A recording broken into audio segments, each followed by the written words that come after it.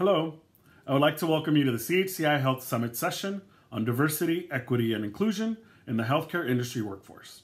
My name is Jose Luis Plaza, and I am the National Vice President for the CHCI Alumni Association. On behalf of CHCI, I would like to thank Blue Cross Blue Shield, Bristol Myers Squibb, DaVita, and Novartis for their generous support of this session. Approaches to providing equitable and accessible healthcare for all has been a central part of our national discussion for more than a decade. This session will examine challenges in finding and retaining diverse talent within the sector. We will also learn about what the healthcare industry is doing to elevate Latino and other minority groups to the industry's top echelons.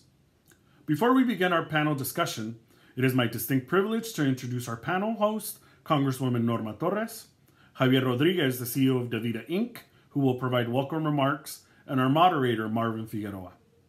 Congresswoman Norma Torres is no stranger to public service. Before being elected to represent California's 35th Congressional District, she served as a state senator, assembly member, and as a mayor and council member in the city of Pomona. Throughout her career in elected office, she has worked to make government more responsive to the needs of Inland Empire residents. As a state senator, Congresswoman Torres played a significant role in making the Affordable Care Act work for California's patients and consumers. Now, on her third term in Congress, she serves on the powerful House Appropriations and Rules Committee, which is responsible for appropriating all federal spending, domestic and abroad. Next, you will hear welcome remarks from the CEO of DaVita Inc., Javier Rodriguez. Mr. Rodriguez oversees healthcare services and operations in 11 countries. DaVita is a Fortune 500 company with global operations that include 2,900 dialysis centers and 65,000 teammates, serving over 225,000 patients. We are pleased to have as our moderator Marvin Figueroa, who is the Deputy Secretary of Health and Human Resources for Governor Ralph Northam of Virginia. Marvin supports health and human resources state agencies to ensure they deliver quality, affordable, and accessible services to individuals with disabilities, the aging community, and low-income working families. I hope you enjoy this important and timely discussion. You can continue the conversation on social media utilizing hashtag CHCI Summit. Please welcome our first speaker, Congresswoman Norma Torres. Good afternoon, everyone. I'm Congresswoman Norma Torres, and welcome to the Congressional Hispanic Caucus Institute's Health Summit session on diversity, equity, and inclusion. And what a time to be talking about DEI. How many images did you see on the news last weekend of people wearing shirts or holding signs that read, "My vice president looks like me"? It was generations of women and girls who've never seen themselves in our leaders before. Parents who know their daughters have more opportunities today than they did a week ago because Senator Kamala Harris became Vice President-elect Kamala Harris. People from Black and brown communities that were literally targeted for the last 4 years are now celebrating the beauty of their diversity, our diversity. So DEI is vital, not just in politics, but in every field, and particularly in the field of healthcare, where lives are on the line. When we ensure a welcoming work environment, we boost employee confidence and performance. When all viewpoints are considered, we foster innovation and create a true meritocracy of ideas. And when we have healthcare workers of color, we have increased cultural competency in our doctors' offices that can help with preventive care and treatment. Pfizer just announced promising initial results for the COVID vaccine it's developing. And as we race to end this pandemic, we know healthcare workers test positive for coronavirus at a rate that's 11 times higher than the general public. That's the gut-wrenching reality for the heroes caring for our sick right now. But healthcare workers of color are nearly twice as likely to test positive than their white counterparts. And as someone with family in the healthcare field, and as a Latina who represents many of these workers, that disparity is utterly unacceptable. We know we have work to do, but if there's anything we learn in this presidential election, it's that anything is possible. Thank you for joining this session today. You are a part of the solution and an agent of the change that we need Together, we can achieve an America that celebrates the unique contributions that each of us brings to the table. Hello, my name's Javier Rodriguez, and I get the privilege of being the CEO of DaVita. For those of you that don't know DaVita, we take care of 200,000 patients whose kidneys don't work. We have 55,000 amazingly dedicated professionals that do that every single day. So I want to start out by thanking them and thanking CHCI and CHC for the focus on breaking down the barriers of access to care. Let me just tell you, I was not always CEO of a Fortune 500 company. I came to the United States with nothing in 8th grade, and I did not know the language, I did not know the culture. And there are people that went out of their way to make sure that I belong. And so that concept really resonates. And so we're going out of our way here at DaVita to make sure that regardless of your gender, regardless of your ethnicity, your color of your skin, that you belong and that you can thrive, that you can be a part of the community. And we're not perfect, but we are well on our way. 53% of our total population is ethnically diverse and 78% are women. And that creates a great platform for discussion and breakthrough. I continue to use the words that we could be a beacon of light. And I'm very, very proud of that. But the reality is, for belonging, it takes a lot of different topics. We need to talk about economic mobility. We need to talk about health equity. We need to talk about diet. All the things that you're going to address during your conference. And so I am super proud to be part of it. And I want to encourage you to be active in these conversations. And I have seen the best of people in this pandemic. Our healthcare professionals have shown nothing but love. And I am confident that if we focus on belonging, we will get there. Please be active, lead the way, be great listeners, great contributors. Have a great conversation. Good afternoon, everyone. My name is Marvin Figueroa. I'm the Deputy Secretary of Health and Human Resources in the office of Governor Ralph S. Northam, Governor of the Commonwealth of Virginia. I am so delighted to be here today, and I first want to thank Congresswoman Norma Torres and Javier Rodriguez for their opening remarks and setting the stage and setting the tone for this conversation that we are going to have today. And also thank you to CHCI for hosting this critical discussion on health issues facing our nation. We know that diversity, equity, and inclusion is incredibly important, especially in the healthcare sector, because it creates and fosters innovation, and it also boosts performance. This session is to learn what the healthcare industry is doing to elevate Latino and other minority groups into the industry's top echelons and approaches to providing equitable, accessible healthcare for all. We want to hear from you, our audience, so please place your comments and questions in the chat. You can also continue the conversation on social media through the hashtag CHCI Summit. I'm delighted to be joined today by 3 subject matter experts on this topic. One, Dr. Naida Roldan, Chief Executive Officer, Florida International University Healthcare Network.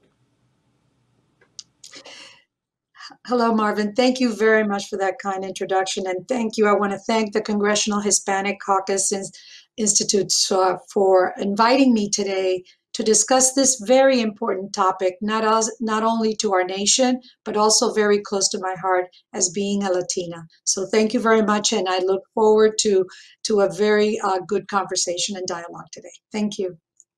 Wonderful. Welcome. Next is Leopardo Hidalgo, General Manager of Puerto Rico, BMS. Thank you, Marvin, and thank you very much to CHCI. It's quite an honor to be here and discussing a topic that it's also so close to my heart. Welcome. And last but not least is Mr. Marion Brooks, Vice President and U.S. Country Head, Diversity and Inclusion, Novartis Pharmaceuticals. Thank you, Marvin. I am excited to be here today and really looking forward to a robust conversation about a critically important topic for our nation as well as for the world. Wonderful. What an incredible panel. Welcome on, and let's get started with our conversation. So let's just start with the basics. What do you or your organization answer to the question, what is inclusion, and how do you differentiate that with diversity? Yes. So diversity, I think, is having different people with different perspectives, different backgrounds at the table. Inclusion is creating an environment where their differences are celebrated, versus tolerated. And everyone feels that they have an equal opportunity to grow, contribute, and to lead. That's inclusion from my perspective. Wonderful. And Dr. Roldan, what would you say is inclusion?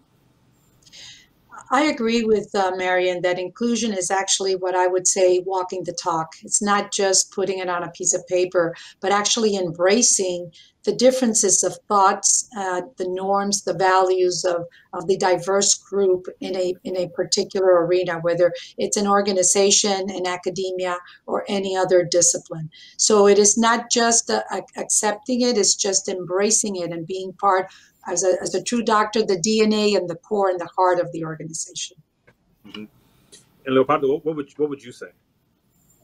I think both Byron and Dr. Roldan are just on spot. If I was to take it a little bit further and thinking about the organizations in which we all work, inclusion is really about bringing those diverse points of view and see them from different points that make the idea bigger and synergies grow from different experiences, different approaches, and ultimately, in the case of BMS, is mimicking the customers and patients that we serve in a way in which we create, develop, and deliver medicines that serve these same communities. So this is to say diversity is having everyone at the table. Inclusion is giving everyone the opportunity to provide their point of view, and ultimately having a result in which the end result is much better because it really sees different angles that were invisible view we're seeing from a single point of view. You know, it seems that, and if I can remember correctly, since I've been in public policy, this conversation about inclusion and diversity has always been a part of the spaces that I've been in. Why is it so challenging to achieve better diversity and better inclusion? And how is your organization working towards that goal? Let's start with Leopoldo.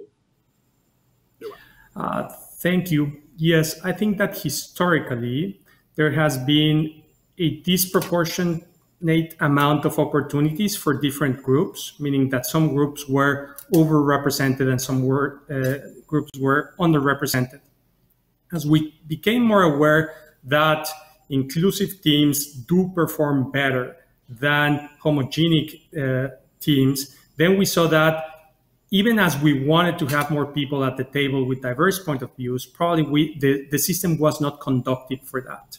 As we go forward, and the turning point in which we are is that systemically, we're improving in giving equitable opportunity for diverse people to come at the table so we can build those teams that are more inclusive.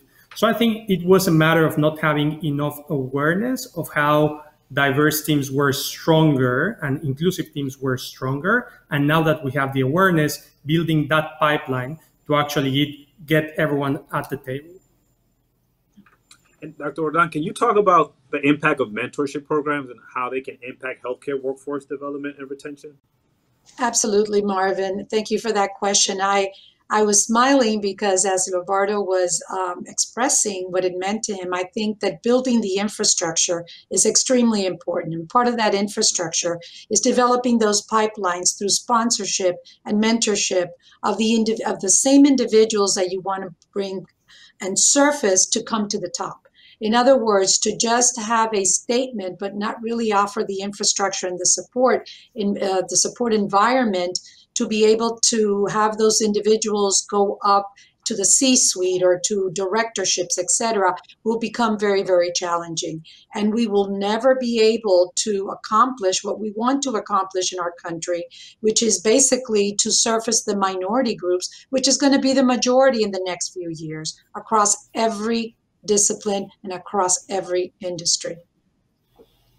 And that's a great point. I'm going to come back to the idea of supportive environments. But before that, Marian, when I think about a pharmaceutical company, can you talk about your work with clinical trials, community engagement, accessible materials, and how do you think about diversity and inclusion within that space? So it's critically important, and it's been said a number of times already that diverse organizations and diverse teams deliver better benefit and higher impact than more homogeneous organizations and teams. And there are three key things: higher revenues, they're more innovative, and they're more responsive to customer needs. So how do we make sure that everyone is at the table and that we are able to elevate our impact? So one of the things that we're doing with our clinical trials is we have a really robust program that is in place across our organization to really look at the different phases of clinical trials and ensure that there is diversity at those different phases. So when you look at the first part, when you're designing a clinical trial, so who should be there? What's the patient populations that should be a part of it? And are you creating the trials that are going to, in a way that is going to be conducive and receptive to those audiences? We know when we look at people of color and we think about clinical trials, there are some historical things that make it more of a hurdle or a barrier for people to be comfortable engaging. So how do you impact that? Another thing that we're doing when you think about recruiting people to the clinical trials that are diverse is who are the people that are actually engaging with them? Are you partnering, or are we partnering with the medical associations and groups? Because they are the ones that these patients trust. And if we can partner with them, ensure that they're at the table early on, the advocacy groups, the medical associations, to help us design the trial, help us design the materials, help us design the program. If we partner more, I think, across our industry with these different organizations and with each other, we will definitely increase the number of people that are diverse in our clinical trials. What we know is that different medications and different drugs are metabolized and impact different patient populations. So we want to make sure that we understand those nuances up front so we don't impact or reduce the efficacy, or we are up in front of any potential adverse event that those patients may experience. So I think it's critically important, but we have to have the right people at the table during the different phases of the clinical trial. And I'd like to stay with you on a point that you made. When you think about hiring practices and what needs to be in place to ensure that the workforce looks like the people that they're serving to do the three things that you talked about, what are the things that you are looking to implement, and how do you then determine whether or not you've been successful? So there's been a lot. It's a great question, Marvin. So there's been a lot of activity, especially since the social justice movement hit in June. And what I'm really proud of as the head of diversity and inclusion for Novartis US is that we were in front of a lot of these things already. We saw that there were some gaps and we started to put things in place. So one of the things that we did is we created new hiring guidelines that were implemented in January that require diversity of our panels as well as our candidate slates before a manager can move forward with a hire. And by having those guidelines, it really helps us to be more intentional about diversity. So that we have to have ethnic and racial diversity as well as gender diversity on our panels. So when you think about especially the millennial generation, they are looking for people that look like them on the other side of the table when they're going through a process, or they will go to a company where they do see it. The other thing I'll say about this is when you look at the research, it shows that if you only have one woman or one person of color in a candidate pool, statistically, they have no chance of receiving an offer because of confirmation bias. Just by adding one more qualified woman or person of color to that candidate pool, it goes up by 50%, over 50%, that one of them may receive an offer. So just by being intentional about the diversity that we bring to the table, we have an opportunity to give more people who are qualified and ready an opportunity to lead and to be hired for some of these higher level positions. So our hiring guidelines have been a major shift, or helped to create a major shift in the diversity of our associate pool. And Marvin, if I may, because I think this is a topic that is at the core of it, and if I hear what Marion is saying, what Dr. Roldan is saying, you see that there's a process around finding and hiring diverse talent, as well as how we select people for positions. But if you put that in a whole system, it's also about how do we ensure that there's enough people that it's ready, so when they get to the interview process, they have the same chance as someone who has had a different background. And this is to say that you have to work, as Marion just described, as Dr. Roldan just described, people to be able to select the right candidate at the table. But you also have to work with those mentorship, with those sponsorship programs to be sure that people who's presented to the interview will be ready to get the position. And even before, when you're working on STEM programs, when you're working also with many of the people who's looking at us today, on how do we hire those people on their first job.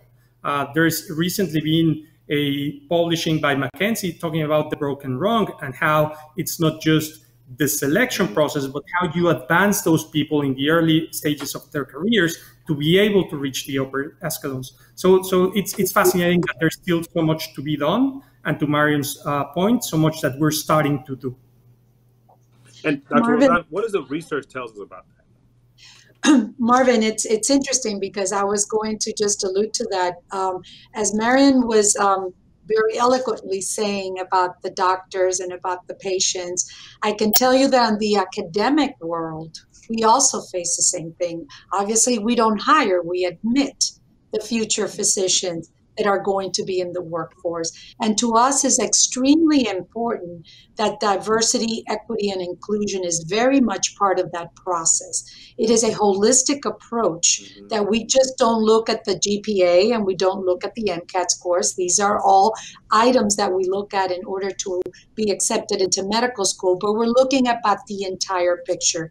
Not only the applicant as an individual, but how that applicant will fit in the future world of a demographic that is evolving right in front of us. So it is extremely important to be able to embrace that diversity from the beginning. It is not just looking at one piece of the puzzle, but in fact putting that person as part of the puzzle that is being missed in that particular place and time. So it's very, very important for us to put in all those pointers, not just for the hiring, because we are preparing those physicians that are going to be hired in the future. And to your point, Marion, those physicians need to have the faces of those who are going to serve. So in other words, they're going to have the familiar faces of that demographic and population that they're going to serve in order for that population to, guess what? Be compliant. You tend to trust your same. You tend to trust the same group. So it's not only the efficacy at the level of precision medicine, which you just alluded to, as far as outlining how the different medications actually evolve or actually affect an individual, a specific population, but rather also the compliance. In order for science to know if they're being efficacious, we have to first have a compliant patient. And a compliant patient needs to feel comfortable in their space. And the first trust is looking at a physician that can understand their values, can understand their norms, and can basically look like them. Well, you brought up a lot of good points there. What would you say to a hiring manager who agrees with you, says diversity and inclusion is very important? I just can't find diverse candidates. What would be your response? And all three panelists, I'm hoping to get an answer from you, but let's start with Leobardo.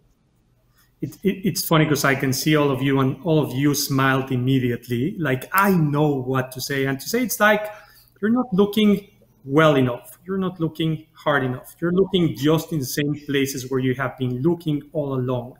And to be honest, there's a number of initiatives that we're already working at BMS in which we are making an effort, an intentional way of looking into the places where we might find this diverse talent. Be it, and I have a couple of examples that Tim was kind enough to send me, working with HISPA, which is an association of students that it's looking at students in STEM careers, at CHPRD, the Center for Hispanic Research and Development, where they have internship programs at CHCI, where you can bring that diverse talent and start grooming, as well as what we have done at the CHCI virtual fair, where we saw the kind of talents you have and we're able to recruit from that talent. So this is to say, if you're saying that you can't find it, it's because you're not looking in the right places. And here are just a few examples of places where you can find this talent. Wonderful. Dr. Roldan? Well, I think that you need to, if you're really talking about diversity, inclusion, and equity and inclusion, Leobardo is absolutely right. I mean, if you're really interested, there's a lot of places to find those individuals that you can tap. It's just a matter of wanting to do it. So it's not that it's not out there, but it's the fact that it needs a little bit more digging.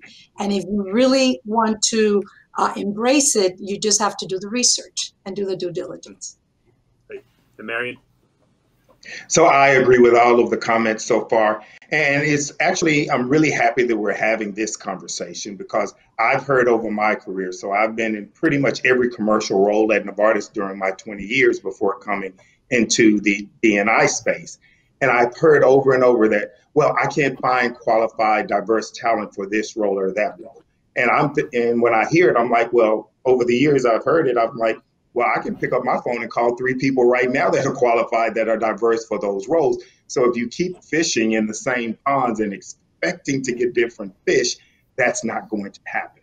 So how do you become intentional and really partner with different groups, with different organizations to tap into talent? I think we have to do a better job with early talent, and we have our university relations group that is helping us with that. But also, I always reinforce that there is qualified, diverse talent for every role within any organization that is out there, right? So how are you partnering with these different groups, these different organizations for the ready now talent? Because I always hear about going and grooming people, which we need to do. There's a lot of ready now talent that's not getting an opportunity. So how do you do that? So one of the things that we've done at Novartis is, for the first time in our history, we hired a diversity and inclusion scouting and recruiting team.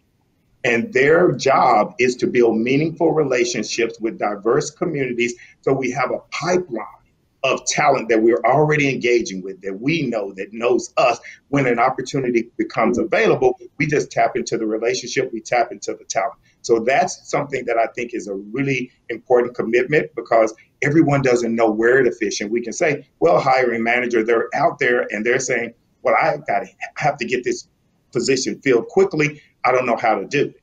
One of the things I say with that is, do you want to get it done fast, or do you want to get it done right?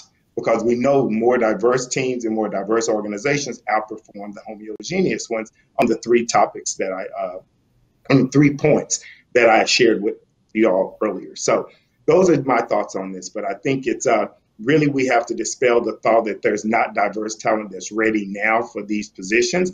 And then also, what do we do to groom the early talent to be prepared for the future?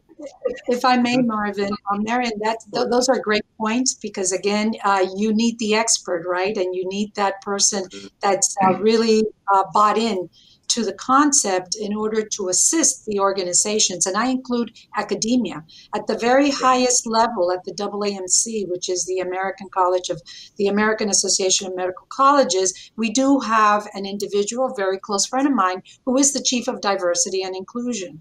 Across the colleges, we all have associate deans that are basically focused on diversity, equity, and inclusion. And those are the individuals that really served at the highest levels as the mentors, to bring all mentors in, other mentors in, to be able to bring in the mentees that will be the leaders of tomorrow. But it has to be intentional, and it has to be part of the heart and the soul of the organization. And this question, this follow-up question was answered indirectly, but I'm going to ask it more directly. I've been in situations similar to what you just described, Marion, where the diverse candidate is then made responsible for diversity and inclusion, right? So if you want more people that look like you, I need you to bring me resumes. How do we make it less about that individual and more about a systemic thing where it is the heart and the head of the organization? I think you mentioned it, Dr. Roldan, but what does that intentionality look like? As far as the spread, bringing it just beyond just that individual, I think is, again, it goes back to what we've all been discussing, tapping, looking at the right places at the right time, and not making it just this moment in time, but making it part of the process, and including it as part of the process of your everyday operations. And that would be the only way to be able to execute effectively and promptly, and not have to wait like we've all had to wait for the June of 2020. It has to be part of how we basically operate in this country. And if I hear correctly, Marvin, sorry if I jump here, is you're talking about that grassroots movement where most of us who are seen as diverse are asked to bring a pal along, and that's going to take some time. Where I hear Dr. Roldan talking about is the systemic portion that different organizations can do. I can tell you an example. For example, Bristol Myers Squibb has inclusion of one of our 6 core values. And within those 6 core values, every single person in the organization has to express that value. And as part of our year-end review, we have to talk about how we have been inclusive.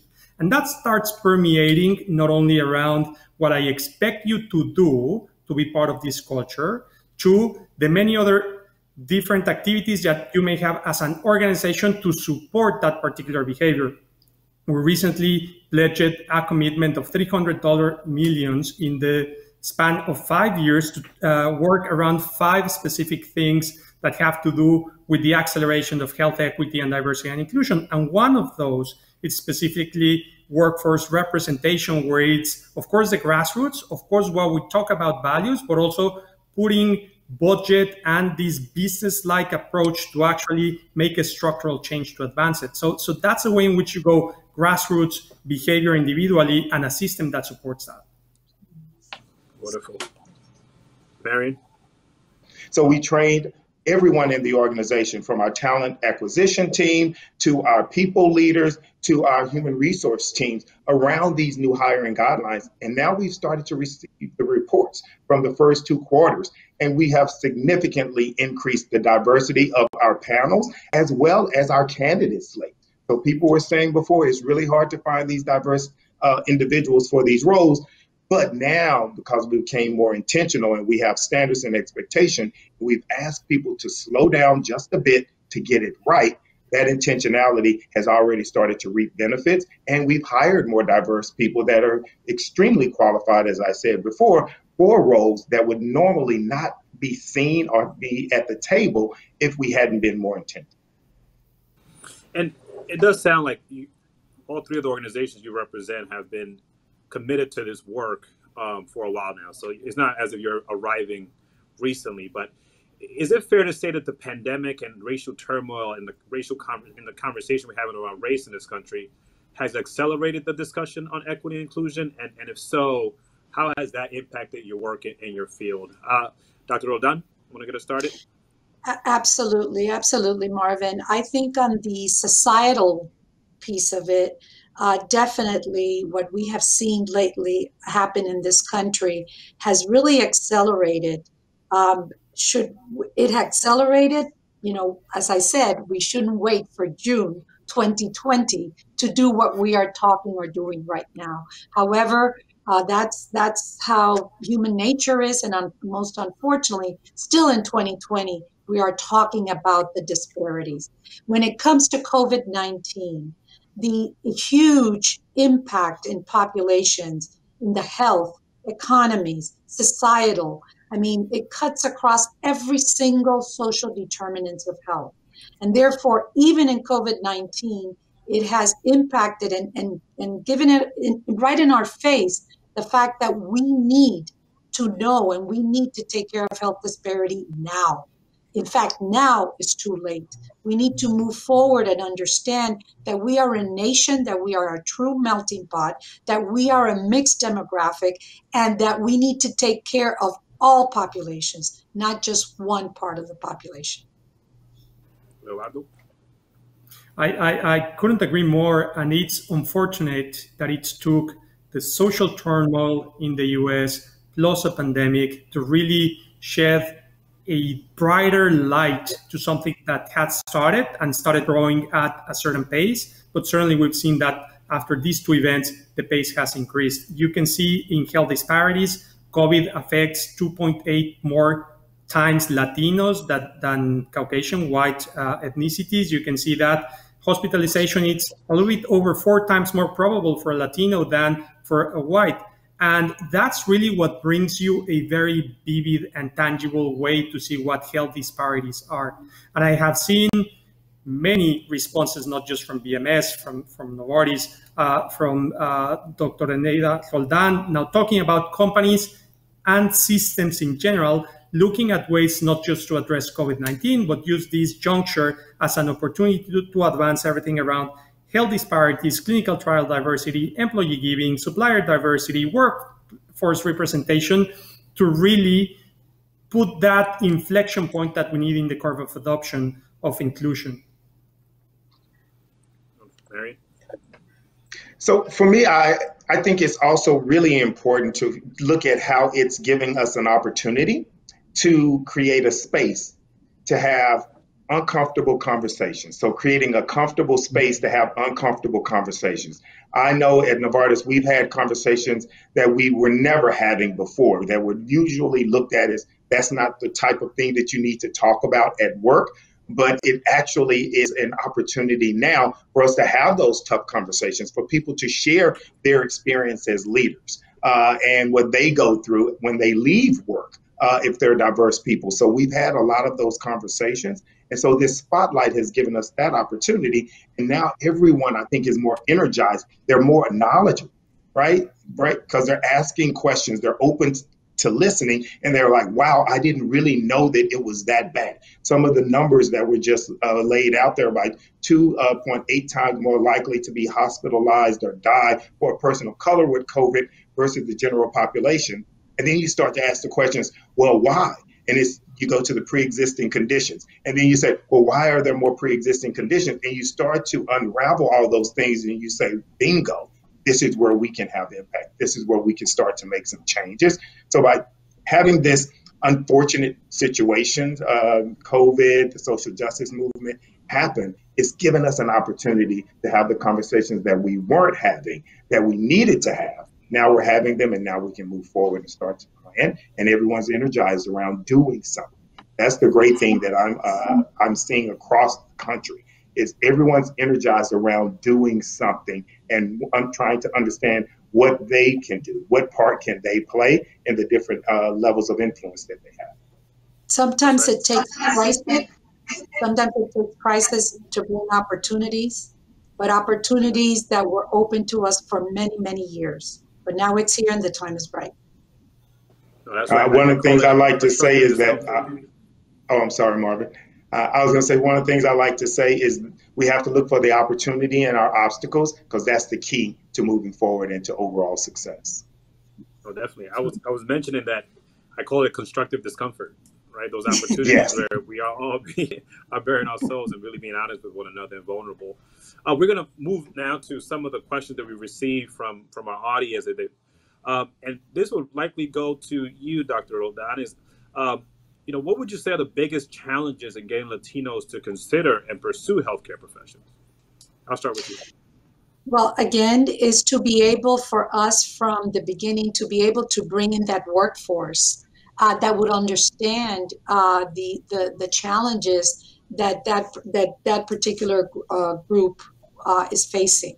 It is there is no one better that to understand others than those that have actually lived it, and those that have actually are in their same shoes and position. So right now, that is the reason why we are embracing to bring in a diverse, and when I'm talking about diverse, I'm talking about a truly diverse, not only gender, race, LGBT, groups that will be able to be the physicians of the future, because definitely, they are needed at the front line in order to embrace that population.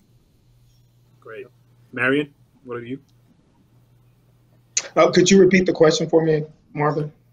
What would you say are the biggest challenges in getting Latinos to consider and pursue healthcare professions? And in this sense, it would be being in the pharmaceutical industry. Mm-hmm. So I think it goes to trust, right? So when you think about the Hispanic community and getting them to engage more with medical professionals, going to see them, I think we have to unravel where is the trust and where was it broken, and how do we bring it back together, and who should be there to help us bring it back together? Are we creating materials and messaging that is geared towards the Hispanic community versus saying, okay, we're going to just put a Latino face on the top of the messaging that we were already delivering, and now this is for the Latino community or Latinx community. So how do we become intentional about really understanding how to connect with the community and to make sure that we rebuild the trust? But you have to understand where the trust was broken. So that's my perspective on how we move forward. And Eduardo, what would you say? I was thinking as I was listening to an example that was given by one of my colleagues in Puerto Rico. She's now a senior vice president. She's Puerto Rican, working out of our New Jersey campus. But she started in the island in a very small town. She was one of 6 kids. And one day she said, I want to be the first one to go to school. And their parents said, that's impossible. You are a girl. You're probably the last one out of 6 in a small town where we need you to work to sustain the whole family.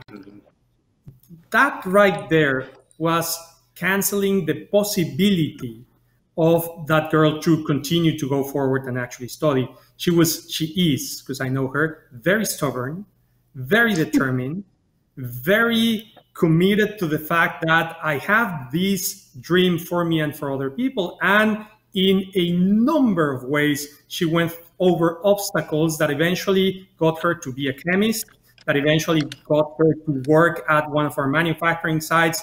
And then for the wonderful professional that she is, she continued to grow within the organization.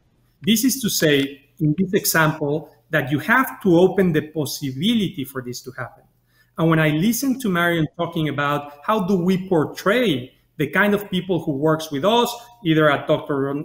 Roldan's office, either at Marion offices, we also have to include the human touch and the human stories that open the possibility that many people won't be enduring to go over if it wasn't said, if they were not given at some point an encouragement to say, you know what, that's possible. It's going to take some work, but that's possible. I think opening that possibility is key. Absolutely. Wonderful.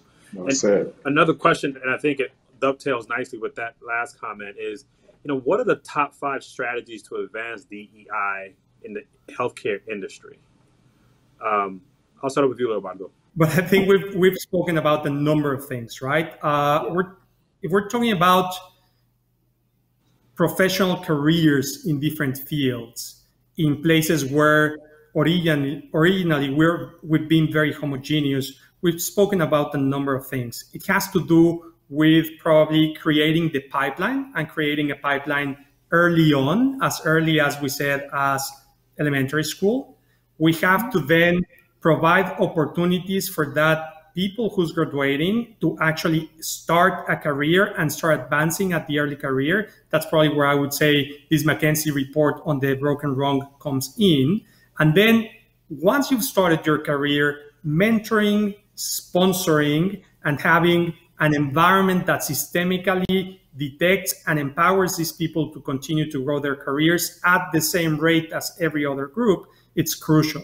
So I would say it's on 3 times: pipeline, initiating your career, and advancing your career. Great. And if folks agree, we could just say agree and we can move to the next question. So actually, Marvin, I would add to that, and I think Roberto laid it out very eloquently. But to that, I would add, get yourself a CEO that truly believes in it, because this is a top bottom and a bottoms up. And once you have that, then resources will start pouring in, and intentionality will become truly your mission and not a vision. I will just add, I think that's the key thing for me, is to make sure you have the commitment from leadership in actions, not just words, and that you're also demonstrating by putting the resources behind it. So I think all of the things that we're doing in our different groups and organizations is important. And I think we also have to take it to the next step around what are we doing to help shape society in general? How are we investing our dollars and our time in these different communities where we know the gaps are, and how are we going to step forward and make sure that there's a better path and equality for all of our children to be able to reach their highest goals that Leobardo just talked about. the young lady, the example from Puerto Rico, that opportunity, letting people know that there is an opportunity for you to dream big, and you're going to have a network of people that are going to help you to succeed and to reach those goals. And there's a related question that I think you just answered, and it's about how is the healthcare industry fighting systemic racism? I'll start there. I think it is about having the conversations. As I was saying before, the social justice movement over this summer created a new environment to have uncomfortable conversations in a comfortable environment, understanding that none of us have all of the answers, but together we can find the answers and we can find solutions. And I think it also is extremely important for everyone to understand their role in the diversity and inclusion arena.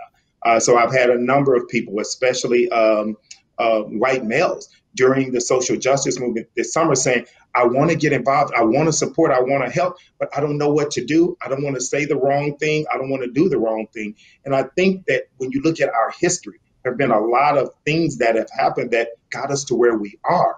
But if we're going to move forward, everyone needs to understand their role. Everyone needs to be committed. And there has to be grace on both sides. We have to have some grace for the history that has happened. And people have to get more comfortable being uncomfortable because they're hearing and recognizing things that they've been blinded to potentially over their lives. And then on the other side, I think there's some grace that people are going to make some missteps. People are going to ask some questions that are probably uncomfortable to you that you think they should know the answer to, but really just understanding what is our intention.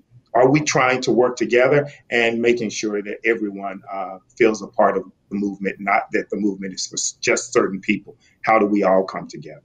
Just as Marion alluded to history, I think that now, as a good scientist, I would also say we need to start grading ourselves.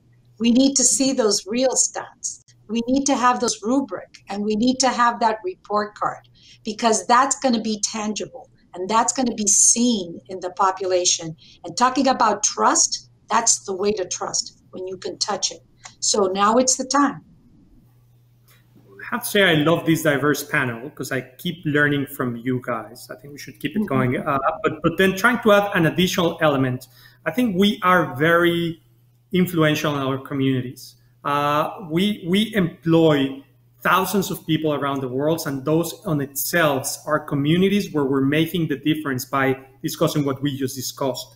I also think the healthcare industry has a huge reach, and here's where reach, size matter, because we can do it not only in our communities, but we can go to the places that are outside of our companies. I've talked a little bit about the pledge that we did, but this is to say that we're doing internal to BMS, but also reaching out around clinical trial diversity, around health disparities, and reaching out to the communities that we serve, doing things around supplier diversity, just to make sure that those smaller businesses also grow with us. And this is to say that from what I've heard Dr. Roldan say, Marion say, the couple of things that we're doing, there's things that we can do inside, but also how we can multiply by going outside of our organizations. And I would just want to add on to that. Supplier diversity is a critical opportunity for our organizations, especially in the pharmaceutical industry, to invest more. So when we think about what's important to our communities is the financial component of it. And when you have these diverse owned businesses, look at how much money you're spending with these different types of businesses, the women, the LGBTQ, the minority owned businesses. That investment point is a great opportunity for the pharmaceutical companies to do more. And with the Pharma Trade Association, I'm a part of that in Novartis, and I know BMS is as well. We're looking at those things. And so how, as a collective industry, are we doing those things more intentionally, investing our money in those diverse businesses? I want to keep this conversation going, but we have to get to the final thoughts. So I'm going to start off with how you appear on my screen. So Dr. Roldan, want to get us started on some final thoughts and some big takeaways? Absolutely. Well, Marvin, thank you so much again for giving us this opportunity to really bring up to light what, as I said, shouldn't be because of June 2020 or because of COVID-19, but because it is important for us as a human race to understand that we are all equal under one under one God. And I'm going to say it. We are all equal. So it's been an honor, and it's an honor and a pleasure to have been here with Leopardo and with Marian. And yes, we all learn from each other. And guess what? That is the true essence of diversity. It is about learning and about sharing. But if I can say a few words, I think the time is now that leaders and organizations should reinvest the resources and really go from top bottom and really embrace diversity, equity, and inclusion. Not make it part of a mission statement, but make it part of their operations. Execute on them. Have those metrics. Really build that trust in the population that they truly believe what it is to have a diverse workforce, what it is to have diversity in even academia or in pharmaceutical across all disciplines. Because we are a nation that we continue to be a big melting pot, and minorities are important. Minorities will be the future, and the time is now, and the intention to do it is now. And thank you so much for this opportunity. Thank you so much for the Latino Caucus to have us here this afternoon. Thank you. Wonderful. Thank you, Eduardo. First of all, thank you, Marvin. Thank you, CHCI, for allowing me to be discussing this with all of you. I'm very optimistic about the turning point that we may be seeing, in which the world, the society, companies are starting to really understand the power of diversity and inclusion and put resources and thought and brilliant people behind these efforts. I also know that even though, unfortunately, I'm not at DC looking at you today, I know in the audience, it's a lot of people who's thinking about how does that relate to me, from the system into individuals. My closing would be, keep pushing. I work within an organization where I push for these things, and the organization is listening. You may or may not be in a similar organization, but keep pushing so that when we find that there's an equitable environment, you are ready to take advantage of that equitable environment. Because the environment is only going to take us so far. It is at the end what we as individuals do to take advantage of those opportunities. Thank you very much, Marvin, and thank you very much, Dr. Roldan, and thank you very much, Marian. Wonderful. Marian? So I echo my colleagues' comments, and it's been a pleasure. This has been a great panel, and I really love being a part of these conversations. As you saw me, I was writing notes as both of my colleagues were speaking, because I was learning as well, so I really enjoyed it. And I think when I think about where we are right now and how we move forward, is having these types of forums, is continuing to have the conversations and to elevate different types of topics that may be under the surface, even in this current social justice movement. And I wrote a couple of notes that highlighted some things that I think we could do better at Novartis just by being a part of this panel. But I think we have to have the conversations right now, but we also have to make sure that we are making real commitments and that we have accountability, right? So conversation is one thing, it's great. We've surfaced it, we've opened up. Now, what are the commitments that we're going to make? And then how do we hold ourselves accountable for doing better and doing more as individuals as well as organizations? And I think that's the key for me. Wonderful. Thank you so much for this incredible conversation. And hearing and being a part of this, I think one of the things that comes to mind is that we have to anchor ourselves in optimism, that we can acknowledge that we have come a long way, and also recognize that we have a long way to go, and that we have a shared stake in this future. And so this is not only about a particular company or a particular organization being responsible for moving us forward, but how do we collectively move forward together?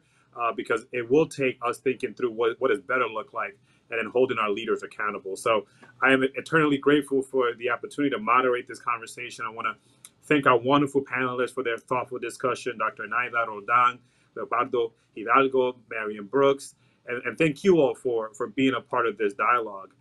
Please keep tweeting about the summit, hashtag CHCI Summit. We encourage you to attend sessions the rest of the day and tomorrow. If you know people who will be interested in the summit, please encourage them to register at chci.org. Again, I'm Marvin Figueroa. I'm thankful for having been your moderator today, and I'll see you soon.